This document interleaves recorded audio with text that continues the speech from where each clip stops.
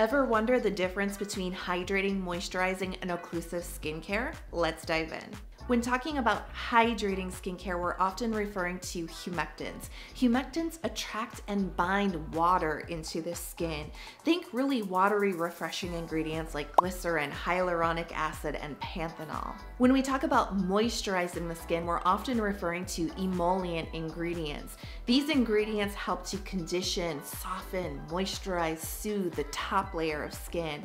Thinking about dry, flaky, rough skin and smoothing and moisturizing it with ingredients like ceramides, plant oils, and squalane. When talking about occlusive skincare, we're referring to the quality of hugging and sealing everything in. Occlusives help to seal in water to the skin, and that's why they are essential for fighting transepidermal water loss or dehydration on the skin. Thanks for watching. Follow for more skincare tips and reviews.